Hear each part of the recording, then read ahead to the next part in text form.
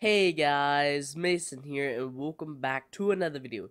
So in this video I'm going to be showing y'all all of the new NPC skins on Wacky Wizards. Let's get right into this.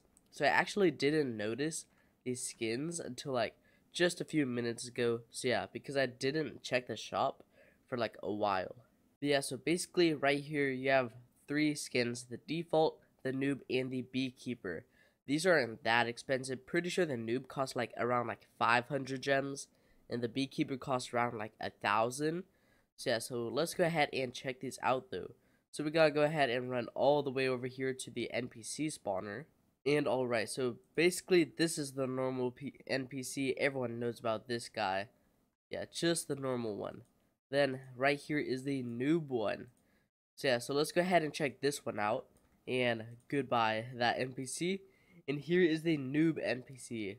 Alright, awesome. The colors are a little bit wrong on that one.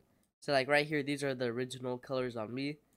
And him, his pants are a little miscolored right there, but it's good. Alright, then for the final one, the beekeeper. So I feel like the noob would probably be like my favorite, but let's go ahead and check out the beekeeper. So boom, there we go. And what a beautiful day to be alive. Alright, nice.